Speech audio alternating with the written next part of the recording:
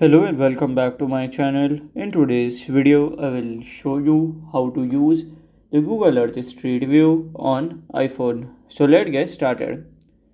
So first here you have to go. So here you can just open the Google Earth. Then here you can just go Maps. Then you can search the location. Then after here you can tap and click on the pigment there at the bottom. Then you can select the highlighted area and then you can see the street view. So this is how to use the Google Earth on Street View on iPhone. And if you find this video helpful, make sure you like, subscribe and share the video. Thank you for your watching.